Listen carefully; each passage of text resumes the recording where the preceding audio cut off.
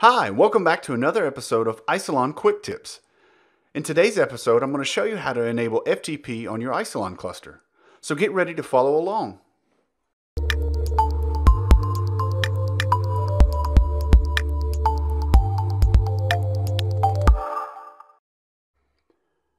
So to enable your FTP access, the first thing we're going to do is we're going to go to our protocols and go to our FTP settings.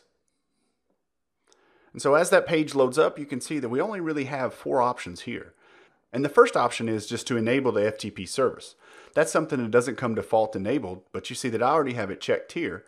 So now I know that I've enabled the FTP service, and so now I can move data back and forth.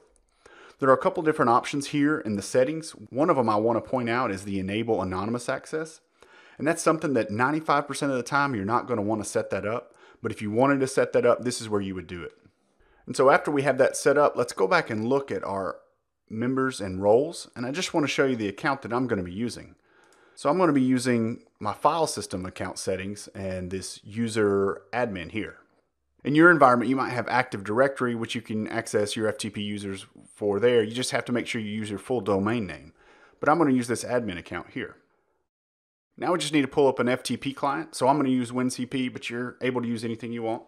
I'm going to put in our host name, and I'm going to use an IP address because I don't have my Smart Connect zones or my DNS server set up on my local machine here. In most cases, you're going to use that Smart Connect name here for your host name. And then once we're logged in, we're going to move over our slide PowerPoint here, and I'm going to put that just in the IFS directory.